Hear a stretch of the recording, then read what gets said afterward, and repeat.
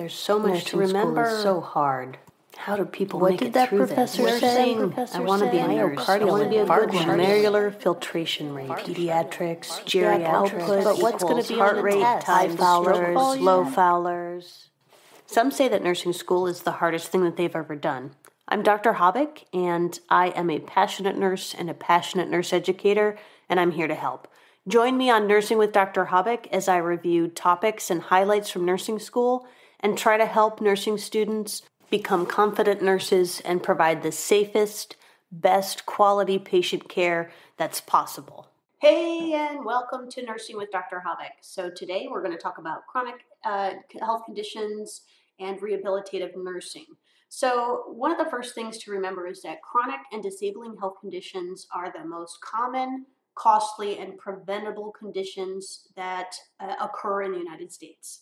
So we're talking about things like stroke, coronary artery disease, hypertension, arthritis, COPD. And we also have disabling conditions that can be caused by injuries, like a spinal cord injury. So we have rehabilitation settings that these patients can go to, and they can get care there. Remember that it is a large team, an interdisciplinary team that takes care of these folks.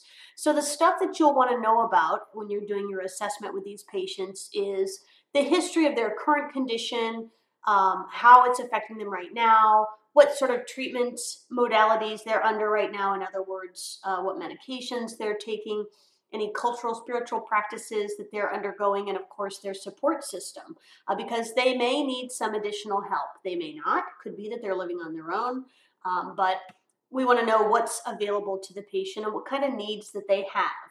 The next thing is we really want to think about doing the best that we can for our patients. So we want to find ways to improve their mobility, their functional ability, their independence, their ability to be at home and comfortable and in as normal a life as possible.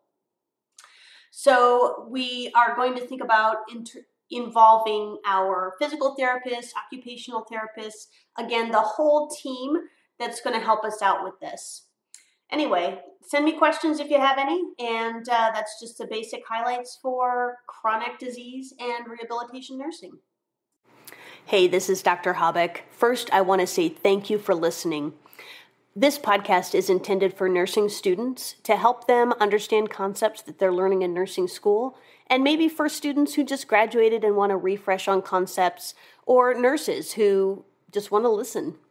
Anyway, I do want to thank you for listening, but I also want to say that by listening to this podcast, you agree not to use this podcast as medical advice to treat any medical condition in either yourself or others, including but not limited to patients that you are treating.